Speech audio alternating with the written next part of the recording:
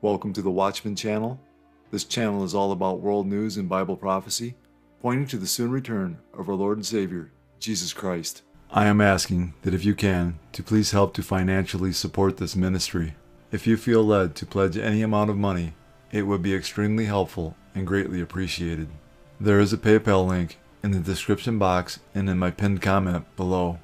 You can also donate using Cash App. My cash tag is $Watchman1963. Thank you all so much for your prayers and support.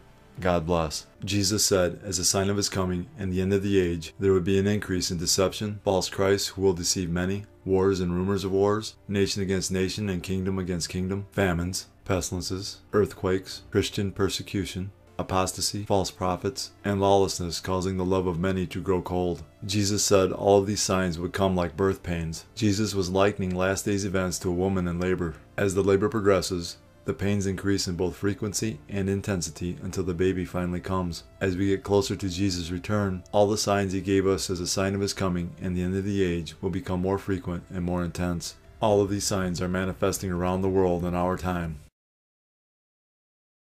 Jesus, speaking to his disciples about the signs of his coming and the end of the age, declares this in Matthew 24:12. And because lawlessness will be increased, the love of many will grow cold. The Bible tells us lawlessness is the violation of God's commandments, as we read in 1 John 3:4. Whoever commits sin also commits lawlessness, and sin is lawlessness. Sin will be so rampant and so commonplace in the last days that the love people once had for one another, for many, will be non-existent. In this prophecy, Jesus Christ is describing an ongoing breakdown in the relationship with God. And since people's love for God is waning, it will be evident in the way people treat one another as well. A symptom may be that the love toward other people is decreasing, but the real cause is that the relationship with God is cooling off. This is what we are witnessing in our world today. I'm going to start with the mass shooting and the manhunt in Maine. After a gunman opened fire at a bowling alley and a restaurant, the shelter-in-place order has expanded. People are urged to stay inside, lock their doors. We're hearing from some of the survivors this morning. I want to go back to Whit Johnson on the scene in Lewiston, Maine. Good morning, Whit.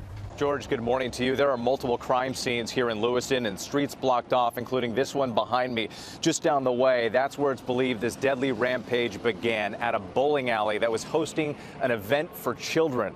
The killer then moving on to a local restaurant, opening fire there, and this morning he remains on the run, leaving this tight-knit community on edge. 2 active shooter locations, all available units. This morning, a massive manhunt underway for an armed and dangerous killer after a mass shooting in Maine's second largest city. We have an active shooter. We have multiple injuries. The first 911 call coming in around 7 p.m. from a local bowling alley hosting a youth night for Kids Bowling League. Authorities releasing these surveillance images showing the suspected gunman armed with a rifle where he began his killing spree. There was a balloon. I had my back turned to the door, and as soon as I turned and saw that it was not a balloon, he was holding a weapon. The suspect then traveling about 4 miles to the second shooting scene at a local bar and restaurant. At least 16 people killed and dozens injured. It's all ages. It was all ages. Police have identified 40-year-old Robert Card as the person of interest. Sources telling ABC News he has a history of military service and is a firearms instructor, and was treated at a mental health facility over the summer after allegedly saying he was hearing voices and threatened to shoot up a National Guard facility in Saco, Maine. If people see him, they should not approach Card or make contact with him in any way. Authorities discovering the suspect's white Subaru around 11:30 p.m., 8 miles from the Lewiston crime scene. Overnight, we spoke with Megan Hutchinson and her 10-year-old daughter, Zoe, who were at the bowling alley. We barricaded in there, and another parent was in the room with me. She had a phone. It's just like shocking, like it's something that you'd think would never happen. I never thought I'd grow up and get a bullet in my leg. Like, why do people do this? We need to answer the question, why do mass shootings keep happening in America? What does this meaningless violence mean? Will it get worse and worse as the time of Christ's return draws near? If we think that things are going to get better and that mankind will solve this problem for less violence, we are fooling ourselves. The Bible indicates otherwise. The simple answer to why do mass shootings keep happening in America is, God is being expelled from the essence of American society. Through Supreme Court decisions starting in 1962, God is being expelled from America. 1962, Engel v. Vitale. The removal of prayer in public schools by the Supreme Court. 1963. Abington School District v. Schempp. The removal of Bible reading in public schools by the Supreme Court. 1973. Roe v. Wade. Legalized abortions by the Supreme Court. Although Roe v. Wade was overturned by the Supreme Court on June 24, 2022, there have been over 60 million abortions in the United States. 2013. United States v. Windsor. The Supreme Court struck down the Defense of Marriage Act. DOMA stated that one man should be married to one woman. DOMA is biblically supported according to Genesis 2:24, which says, "Therefore a man shall leave his father and mother and be joined to his wife, and they shall become one flesh." 2015. Obergefell v. Hodges. The Supreme Court case that ruled in favor of same-sex marriages. Contrary to the Lord's commands, America has made it illegal to teach about God and to pray to Him in public schools. America has made it legal to murder unborn children and has legalized homosexuality in the form of God's sacred institution, marriage. Jeremiah 30:12 says, "For thus says the Lord, your affliction is incurable, your wound is severe." As a nation, I think America may have reached the point in time where God will no longer hear our prayers because our sin is incurable. Hosea 4:6. My people are destroyed for lack of knowledge. Because you have rejected knowledge, I also will reject you from being priest for me. Because you have forgotten the law of your God, I also will forget your children. Last month, we reported an absolutely ghoulish scene. Two teens in Vegas purposely ran over a retired police chief. They made a snuff video out of it, filming their stolen car hitting the chief on a bike. They've been charged with murdering 64-year-old Andreas Probst.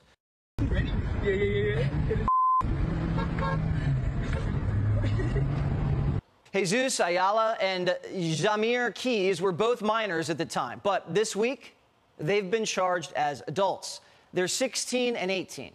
They filmed their crime spree this summer, stealing 3 cars, burglarizing a home, and we just found out they mowed a second person down with the stolen car that day, who thankfully survived. They've pled not guilty to a ton of charges, showing no remorse, no shame. The two were laughing in court yesterday, even giving the dead man's family the finger. The chief's daughter was sickened. How can you sit there after taking a man's life and act like such an entitled They really have no remorse that this is just a game to them. America's so worried about Hamas, we're already seeing monsters here. Already. In order to fully grasp their twisted mentality, you have to see what the 18-year-old said in the back of the squad car right after he was arrested. He taunted the officer and bragged he'd be out in a month. Is it really that serious? Yeah, it is. You should buy me something to eat. What? I say you should buy me something to eat. I like your gun though. It's a P80 or what is it? 320? The SIG 320? You should let me have it. Yeah? Should I just hand it to you? Report it stolen, you know. But I'm not scared. You are. 100%. You think this juvenile will do something? I'll be on like 30 days. What? Ah, bitch. You might be out of juvie in 30 days and moved over to an adult jail. Because that's how bad it is.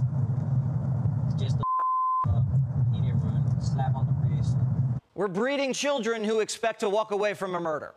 Young men who have only experienced a slap on the wrist can't even imagine they'd do hard time for a homicide. The criminal justice system has never set a boundary, neither has their school, neither has their family. The 16-year-old was in the foster system, his father not around. The other teen has a long rap sheet, in and out of juvie. His mother showed up at court, father never showed up. Both kids, no dads, raised in the street, raised in the system. The two fathers have blood on their hands. The schools can't punish them because Obama said it's racist. And the justice system can't punish them because professors and prosecutors tell us they're already oppressed. And now a man's dead. But no one wants to talk about why, because it's racist. Can you feel it? Can you sense it? Something is changing in our world. 2 Timothy 3:1-5. But know this, that in the last days perilous times will come. For men will be lovers of themselves, lovers of money, boasters, proud, blasphemers, disobedient to parents, unthankful, unholy, unloving, unforgiving, slanderers, without self-control, brutal, despisers of good, traitors, headstrong, haughty, lovers of pleasure rather than lovers of God, having a form of godliness but denying its power, and from such people turn away. One of the many signs that we are living in the last days is that men would be lovers of themselves, as we read in 2 Timothy 3:1-5. Every characteristic listed after men would be lovers of themselves illustrates what men do when they love themselves above God. When you jump down to verse 13, the Bible states, "But evil men and impostors will grow worse and worse, deceiving and being deceived." It is very evident that evil is getting worse and deception is off the charts. Godlessness has now taken over all aspects of society. Joining me now, Randy Sutton, retired Las Vegas police lieutenant. Randy, my blood was boiling watching that video, and I know so many Americans watching this and thinking the family of that retired police chief having to watch that. No remorse from either of them. Can you imagine the family being in the courtroom and being in that close proximity with these two? It's difficult for people to believe that evil exists in this world, Laura. And the reality is it does. The Bible's teaching on good versus evil leads to a challenging conclusion that every person is obligated to make a fundamental choice between the two. That choice is entirely determined by our response to God, who is both the definition of good and our Creator. That means either following His will or rebelling and choosing to sin. 1 Corinthians 10:13. No temptation has overtaken you, except such as is common to man. But God is faithful, who will not allow you to be tempted beyond what you are able, but with the temptation will also make the way of escape, that you may be able to bear it eternally. This means we either choose to accept God and His salvation or align ourselves against Him. While we may be imperfect and fallible, we cannot be neutral in our approach to good versus evil. We are either seeking the goodness of God or the selfishness of evil. The prophet Isaiah put it succinctly, "Woe to those who call evil good and good evil, who put darkness for light and light for darkness, who put bitter for sweet and sweet for bitter." When I look at these two, that's what I see. They are devoid of humanity. They are devoid of the common traits of empathy, of compassion. It doesn't exist within them. They have become some type of mutation. And this is what we're growing in America now, because there is such a empowering of criminality throughout this nation, where the lack of consequences is now the rule as opposed to the exception. And these two have absolutely no humanity within them. And here's the harsh reality when it comes down to sentencing. Now, first of all, they're being treated as adults. They're being tried as adults. But because of the age of these two, the maximum sentence that they can receive is life with the possibility of parole. I wish the death sentence could be utilized in this case. Well, to that point, there's another moment in the police car after the 17-year-old was arrested. Watch this. You should buy me something to eat. What? I say you should buy me something to eat. Something to eat? Why? I'm hungry. Randy, he said, you should buy me something to eat. There's a sense of entitlement. I don't want to, treat them like they're where they deserve to be analyzed. But in this case, there's a sense of entitlement. And you get the sense, entitled because they're aggrieved that they can get whatever they want. They can get it for free. They can kill anyone they want. And they don't expect any consequences. It's a joke to them. It is a joke to them. To hear them laughing and giggling like the creatures that they are it sends a chill down your spine. Now, remember that they killed the second person that they hit, but they also hit another man on a bicycle. In fact, they switched places. They each wanted a turn at trying to kill someone. And the fact that they did it, there is no remorse, the callousness that they display. Here we have something that I don't even consider them human. I consider them mutations and something that we need to guard ourselves against. I just pray that they are never unleashed on humankind again, because once they have displayed this behavior, they're not going back. Anti-Semitism. Now, it's always bubbled under the surface, but now it's right out in the open. River to the sea! From the river to the sea! Palestine will be free! Palestine will be free! Justice, no peace! Palestine is free! No Palestine is free! No justice, no peace! No justice, no peace! Let this be a reminder that Palestine has been occupied for 75 years! When Palestine is under attack, what do we do? Stand up, fight back! When Palestine is under attack, what do we do? Stand up, fight back! And today was a nationwide walkout for Palestine at colleges and even some high schools across America. Now, participants called it a peace protest, but that's not how Hamas is interpreting it. For them, it's just another propaganda victory. Now, young minds in the United States are falling for this big lie that they're the real victims in this story. Well, a new Harvard-Harris poll asked respondents about their views in the United States on Hamas and Israel. Now, overall, 84% of respondents told pollsters they favored Israel, which is good, but 16% favored Hamas. Okay. But for those aged 18 to 24, only 52% expressed support with Israel and 48% sympathized with Hamas. Now, Newsweek summed it up this way. Yeah, that's right. Nearly half of young respondents said they side with the terrorist group that just earlier this month purposely targeted and slaughtered innocent civilians, including women, children, and infants, in a chilling and sadistic manner. Then there was this overlooked data point. The pollsters also asked, do you think that the attacks on Jews were genocidal in nature or not genocidal? 62% of those aged 18 to 24 said yes, they were genocidal. But at the same time, the same age group was asked, do you think that Hamas's killing of 1,200 Israeli citizens in Israel can be justified by grievances of Palestinians, or is it not justified? A 51% majority said yes, the attacks were justified. Now, Phil Klein at National Review reacted this way. There are two ways to interpret this finding. One is to think there are millions of Americans who are okay with genocide against the Jews. Another explanation is that there are millions of people who don't know what genocidal actually means. Or as Sonny Corleone put it, once you go to college, you get stupid. You're really stupid. Now, brainwashed, privileged youth, taught by activists to be activists.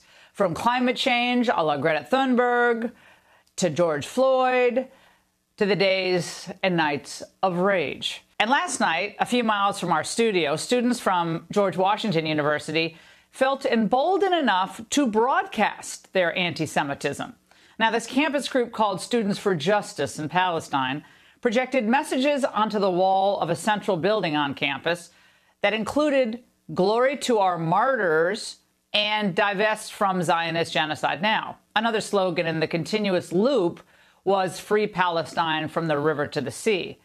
Now, if you don't know that motto, it's a rallying cry for Hamas, and it's widely seen as calling for the annihilation of Israel. Now, could it have been a coincidence that the university building chosen by these students for their stunt is the Gelman Library, which was funded by a prominent Jewish American family? Doubt it. Now, once made aware of what was happening, the university claims to have promptly told the students, "Bad on you. Stop projecting those images, please." Well, the university responded with a carefully worded but rather tepid statement at first, at no point mentioning what was actually said in these hateful messages. But of course, after getting hit with a massive backlash, they finally admitted the phrases projected on the library themselves were anti-Semitic. Well, nice try on the cleanup, but the messages were allowed to flash onto the building for 2 hours. Now, why? How long do you think it would have taken the university to stop, I don't know, some Christian student group that was projecting giant images of Bible passages, maybe Leviticus? 5 minutes? That thing would have been down?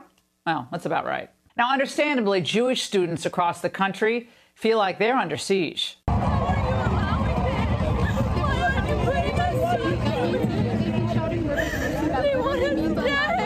The sad truth is, unless huge numbers of wealthy families begin withholding donations to these universities, this situation is only going to get worse. And my message to parents tonight: why are you sending your sons and daughters and your hard-earned money for all that tuition dollars to colleges that don't just tolerate anti-Semitism and anti-Americanism, but that in some cases actively encourage both. Look what's happening at UC Berkeley, where students are reportedly getting extra credit for being extra stupid.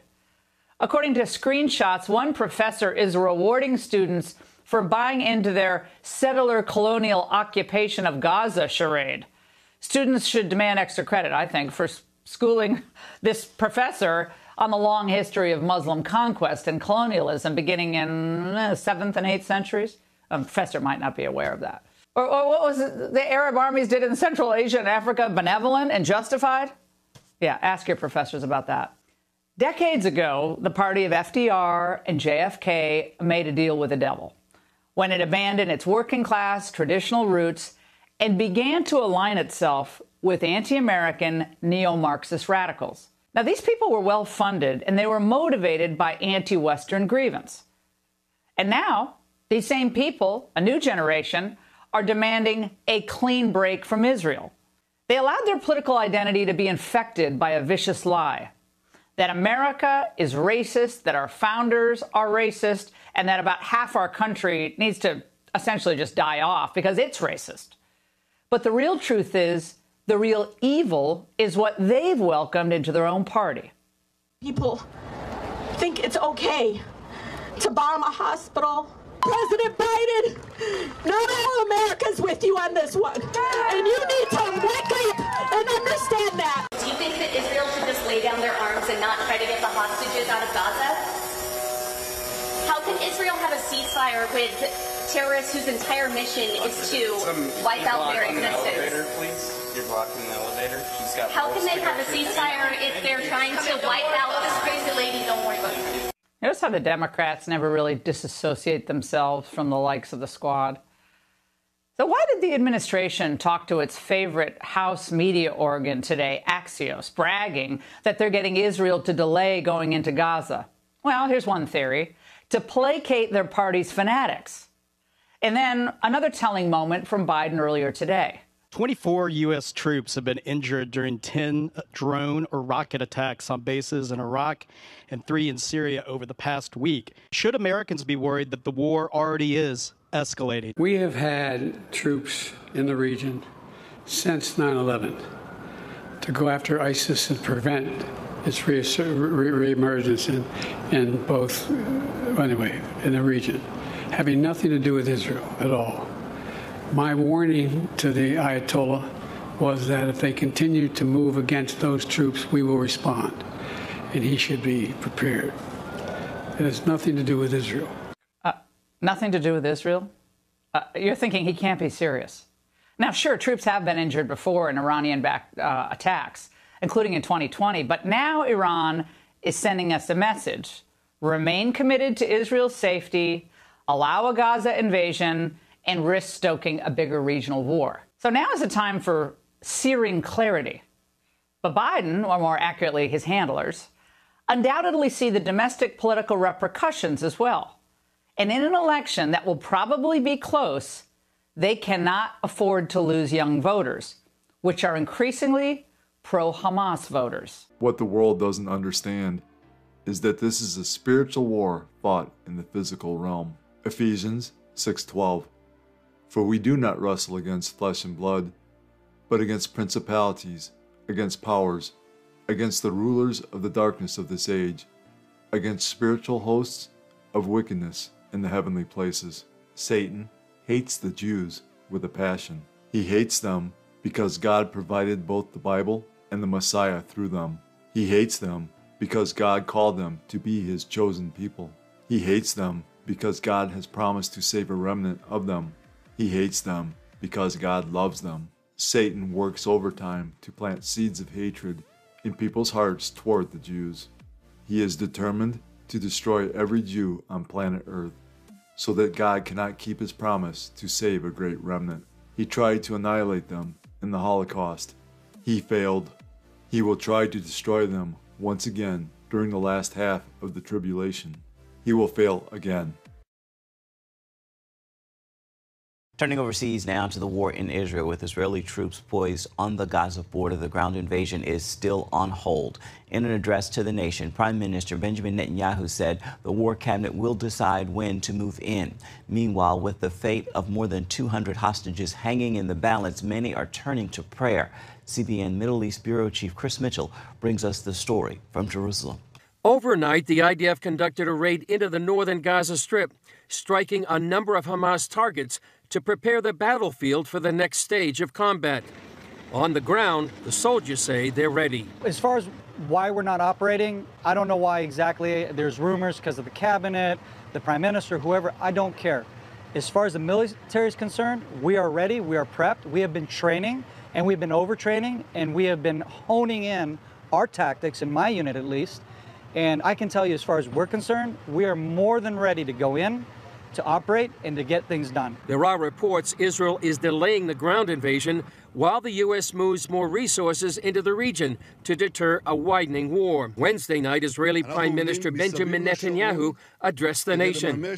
He said the time of the ground invasion will be determined by the war cabinet and explained what's at stake. We're concerned by one thing: saving the country, achieving victory.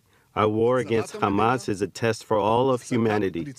It's a fight between the Iran-Hezbollah-Hamas axis of evil and the forces of freedom and progress. Light will defeat darkness. In Lebanon, Hezbollah leader Hassan Nasrallah met with leaders of the Palestinian Islamic Jihad and Hamas, their first reported meeting since the start of the war. The Wall Street Journal also reported that as many as 500 Hamas terrorists trained inside Iran before the massacre on October 7th. In the meantime, the IDF continues to bomb Hamas targets in Gaza City. A Hamas spokesman says 6,000 Palestinians have been killed so far, a number President Joe Biden questions. I have no notion that the Palestinians are telling the truth about how many people are killed. I'm sure innocents have been killed, and it's the price of waging a war. But I have no confidence in the number that the Palestinians are using. Biden also believes the Hamas attack was designed to disrupt peace in the Middle East. I'm convinced one of the reasons Hamas attacked when they did, I have no proof of this, as my instinct tells me, is because of the progress we were making towards regional integration for Israel and regional integration overall. And we can't leave that work behind. As we continue to watch the Muslim world unite against Israel, the Bible tells us there are 4 possible prophecies on the verge of finding fulfillment. Isaiah 17:1, in which Damascus, Syria will be destroyed in a single night. Jeremiah 49, the prophecy of Elam, which could infer an Israeli attack upon Iran's nuclear program. Psalm 83, in which the Muslim nations that border Israel will mount an attack on Israel in order to cut them off from being a nation. Ezekiel 38 and 39, known as the War of Gog and Magog.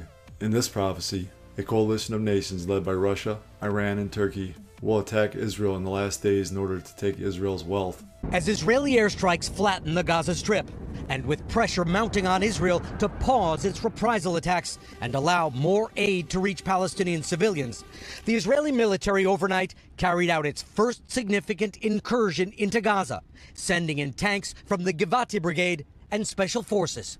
The Israeli military released footage of the operation in northern Gaza, describing it as a targeted raid deep into Gaza.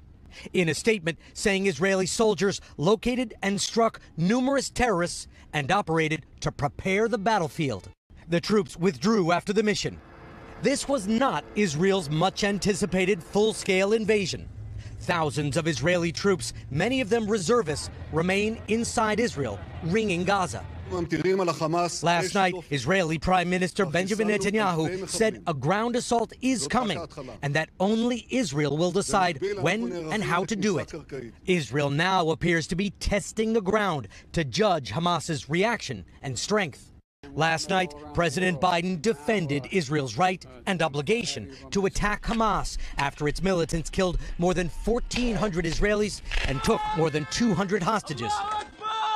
But he added a note of caution. When this crisis is over, there has to be a vision of what comes next. And in our view, it has to be a 2-state solution. God gives the most dire warning to the nations who would divide up his land, as we read in Joel 3:1 and 2, and Zechariah 12:8 and 9. For behold, in those days and at that time, when I bring back the captives of Judah and Jerusalem, I will also gather all nations, and bring them down to the valley of Jehoshaphat, and I will enter into judgment with them there, on account of my people, my heritage Israel, whom they have scattered among the nations. They have also divided up my land. In that day the Lord will defend the inhabitants of Jerusalem. The one who is feeble among them, in that day shall be like David, and the house of David shall be like God, like the angel of the Lord before them. It shall be in that day that I will seek to destroy all the nations that come against Jerusalem. The destruction from the most powerful hurricane to ever hit the Pacific coast of Mexico, Otis, slamming into the coast near a tourist haven as a Category 5 storm. Ginger has more. And Ginger, the way this particular hurricane intensified was startling. Truly, the models did terrible with it. And I don't say that. I don't admit, because most of the time they do very well. But I want you to watch the clock as this monster approached. At 10 a.m. Tuesday, Otis is a tropical storm, winds 70 miles per hour. By 10 p.m., winds are 160 miles per hour. So Otis went from a tropical storm to a Cat 5 in just 12 hours, which is something that only a handful of storms have done around the world since records began in the 1960s. This morning, the race to recovery as devastating new images surface from Acapulco, Mexico. They were lashed by an historic Category 5 hurricane. Hurricane Otis, the strongest on record to hit Mexico's Pacific coast, with peak winds up to 165 miles per hour. Otis destroying this hotel, the walls and ceiling collapsing. The rooms flooded, mattresses and unhinged doors scattered across the floor. Hallways exposed and unsafe, forcing guests to shelter in the ballroom. And outside, the courtyard littered with debris. Neighborhoods submerged in water, including the base of the stadium. Mudslides and fallen trees spilling into major roads, cutting off vital access for vehicles. The damage breaking off communication as well. I sent her a bunch of texts after the last time I heard from her. I was like, get inside now. Maddie Hersey says that she's desperate to find her boss, Diane Summers, who stopped responding to text messages after Hersey warning Summers a storm was coming her way. I don't know. I'm just nervous. I'm really nervous. I'm just hoping they're in a shelter and everything's fine. Now, Mexico's government urgently working to reestablish communication, bringing in more than 900 workers to address the damage. And here's the climate connection. That stunningly fast spin-up happened in part because of this patch of ocean temperatures at 88 degrees, which is 1.8 degrees Fahrenheit above average. Absolute super fuel for a hurricane. We are in El Nino, so we anticipated that we'd have warmer waters in the Pacific. But as our climate and oceans warm, climate scientists are telling us to expect fewer hurricanes. But when they do happen, they will rapidly intensify because humans, we've really just added some steroids to nature. The world is baffled at the events taking place in the weather. And yet, it was foretold 2,000 years ago in Bible prophecy that this would happen. Satan, the great deceiver, often tries to front-run God by giving people wrong ideas ahead of time about what is prophesied to happen. Satan has tricked mankind into believing that climate change is real, and in turn has blinded many people to the gospel of Jesus Christ, as we read in 2 Corinthians 4:3 and 4. But even if our gospel is veiled, it is veiled to those who are perishing, whose minds the God of this age has blinded, who do not believe, lest the light of the gospel of the glory of Christ, who is the image of God, should shine on them. Jesus said a sign of his return would be more frequent and more intense weather, as we read in Matthew 24:7 and 8. And there will be famines, pestilences, and earthquakes in various places. All these are the beginning of birth pains. Pestilence is the Greek word loimus, which means a plague. Definition of a plague is any large-scale calamity, especially when thought to be sent by God. God has used plagues in the form of extreme weather in the past, and will again in the future. The 7th plague on Egypt was hail. Don't forget about the famine in Joseph's time. One of the biggest is the flood in the book of Genesis. In the future, during the 7-year tribulation, God will once again use extreme weather in the form of pestilence as judgment. In Revelation 16:21, God uses hailstones weighing 100 pounds each, and great hail from heaven fell upon men, each hailstone about the weight of a talent. Men blasphemed God because of the plague of the hail, since that plague was exceedingly great. In Revelation 16:8 and 9, God uses scorching heat. Then the 4th angel poured out his bowl on the sun, and power was given to him to scorch men with fire. And men were scorched with great heat, and they blasphemed the name of God who has power over these plagues, and they did not repent and give him glory. Climate change is simply Satan's counter to Jesus' signs of his return and the end of the age. So when Jesus Christ warns us that just before his second coming there will be famines, pestilences, and earthquakes in various places, You had better believe that these occurrences are a sign from God and that He is about to intervene. Don't let Satan blind you to the gospel of Jesus Christ. The extreme weather the world has been witnessing is not climate change. It is God letting us know our Lord and Savior, Jesus Christ, is returning. The signs of Jesus' soon return are so strong now, and the evidence is so clear, that any person willing to accept the truth can see that the end of the world, as we know it, is near. For God so loved the world, that He gave His only begotten Son, that whoever believes in Him should not perish, but have everlasting life.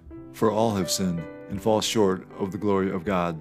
But God demonstrates His own love toward us, in that while we were still sinners, Christ died for us. For the wages of sin is death, but the gift of God is eternal life in Christ Jesus our Lord. That if you confess with your mouth the Lord Jesus, and believe in your heart that God has raised Him from the dead, you will be saved. These are the ABCs of salvation. A. Admit that you're a sinner. B. Believe in your heart that Jesus Christ died for your sins, was buried, and God raised Him from the dead. C.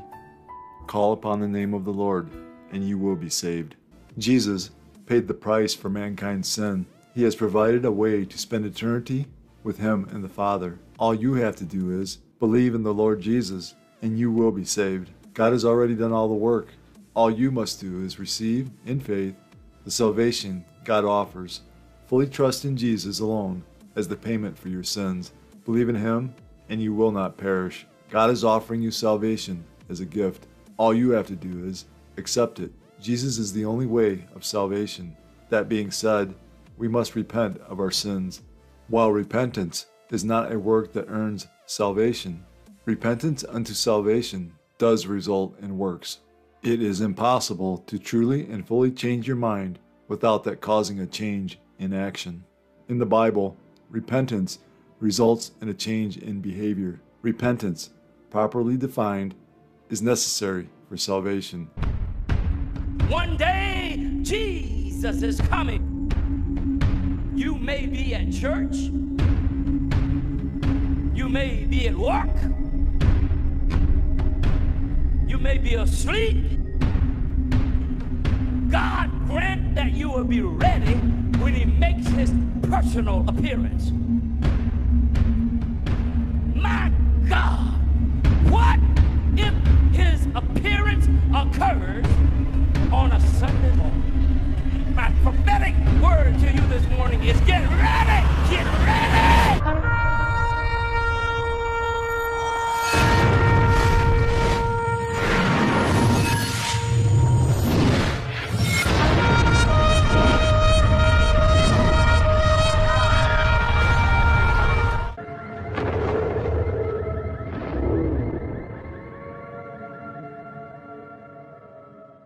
Time is short. Call upon the name of Jesus today.